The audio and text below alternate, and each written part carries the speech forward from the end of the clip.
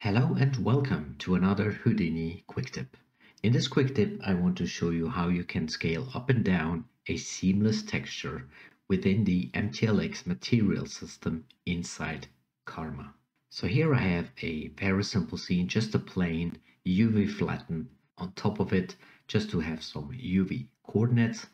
And then I create a null and call it out floor just to find it easier inside Solaris.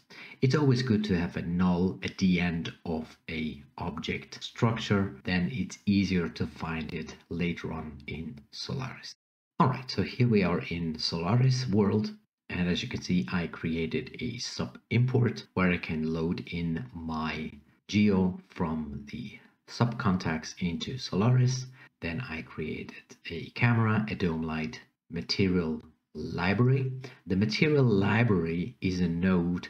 Inside this material library, you create all your materials. The material linker is new in Houdini 20. Before it was the assign material node. So we dive inside the material library. So you can see that I already have a sub network, which is basically just a Karma material builder.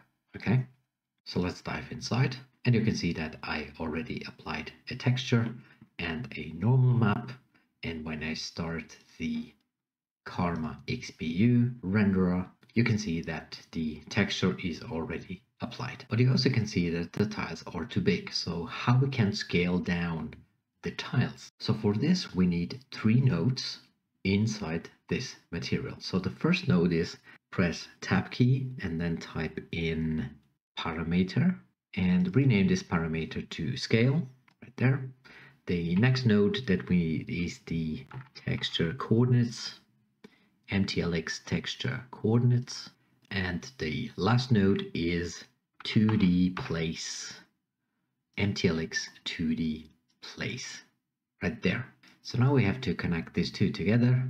So the output port go into the input texture coordinates and the scale of the parameter output port goes into the scale right there, and the MTLX place 2D output goes into the texture coordinates input of every texture that you have in this material.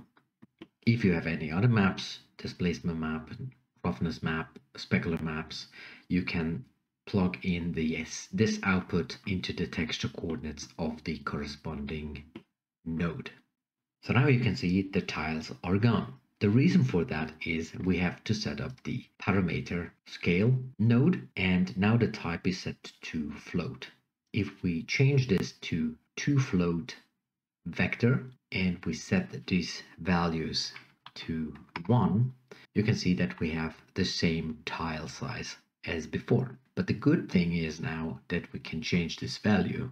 Let's say 0.3, 0.3, and you can see the tiles are now smaller. So with this setup, you can scale up and down the scale of your tiles.